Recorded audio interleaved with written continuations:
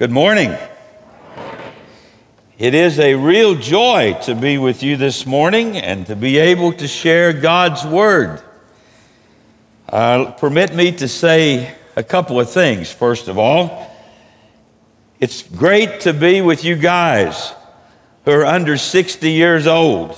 I am a retired high school teacher as well as being a retired pastor. In fact, I just went back this spring to do a short stint at Vanguard High School up in Ocala.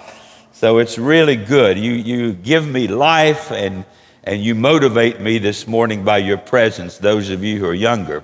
Secondly, let me say that 13 months ago, my wife Judy and I joined your church, and we could not be happier that we're here. I don't know if any of you are looking for a church, but it's been our experience that this is a church where you can come in and you can find your own place, and people will let you use your talents and your gifts as you feel free to use them. So let me just say that good word. And our staff here is so good, and the fact that I, as just a worshiping member of the congregation, would be asked to preach this morning, I guess is a testimony to their wisdom, isn't it? Okay, let me just read the scripture to you this morning from Exodus chapter 4.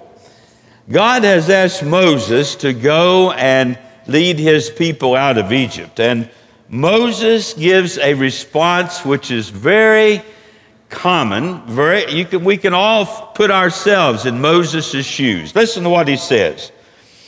Moses said to the Lord, "O Lord, I have never been eloquent, neither in the past nor since you have spoken to your servant. I am slow of speech and tongue." The Lord said to him, "Who gave you his mouth? Who makes him deaf or mute? Who gives him sight or makes him blind?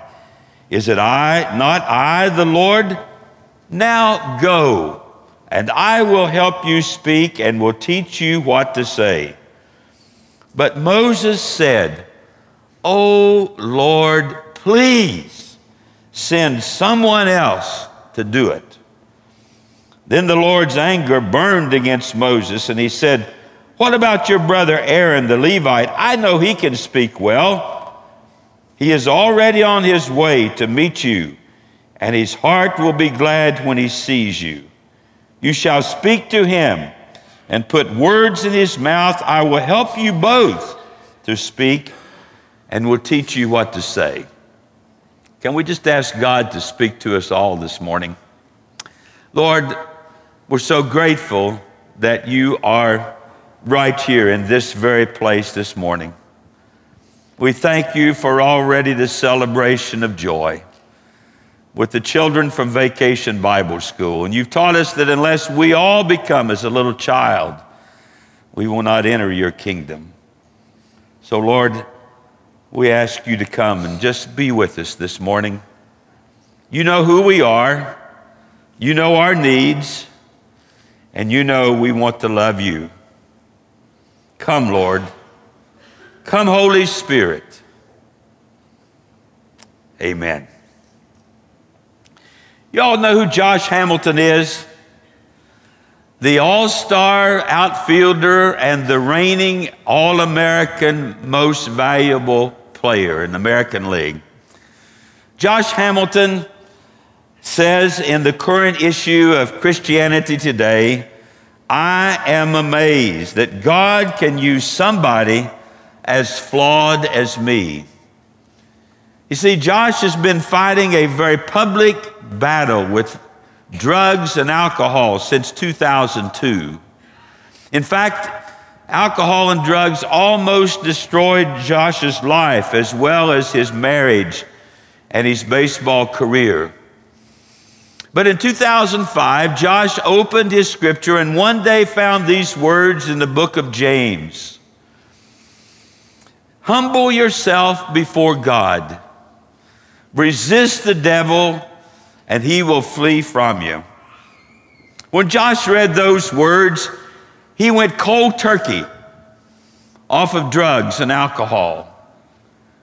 All was not easy. He had a struggle. He had to be reconciled with Kate, his estranged wife. And he had to resume his career.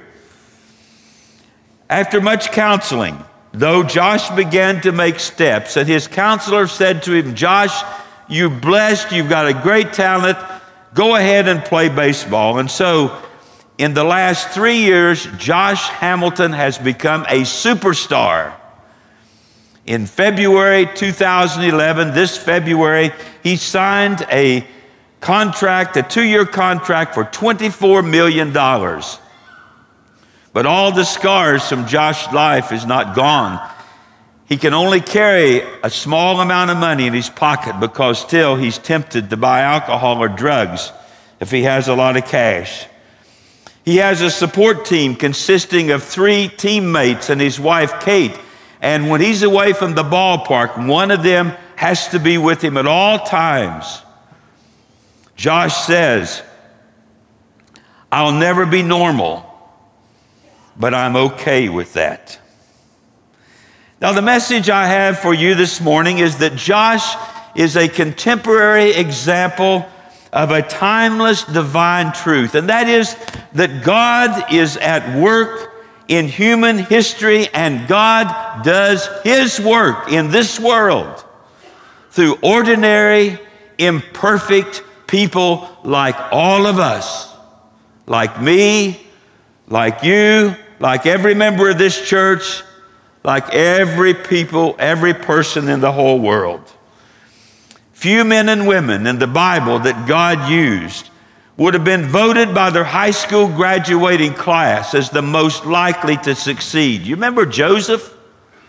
When I was in vacation Bible school, I remember Joseph, the kid who had a coat of many colors. Well, Joseph was an obnoxious young brat that his brothers resented. In fact, they sold him into slavery in Egypt. You remember David?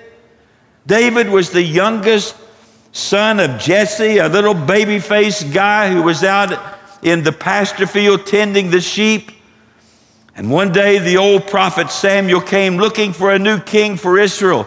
And not even Jesse, David's father, thought of him as a likely candidate to be the king that the prophet Samuel had come to find. Other people, John the Baptist, an eccentric loner who lived out in the desert. He ate locusts and wild honey, and he had such poor diplomatic skills that when he began to talk about the immorality of the ruling elite of his time, he lost his head. Mary Magdalene, the converted prostitute, sometimes embarrassed the disciples because of what they considered her inappropriate displays of affection toward Jesus. Jesus himself was regarded by the religious elite of his day as an untrained rabbi, a country bumpkin from Nazareth who loved to party too much. And even St. Paul himself was a self-righteous hater of Christians before he was converted. And after he was converted, he had such a terrible physical ailment that he described it as a thorn in the flesh that he prayed and prayed to God about, but God never removed it.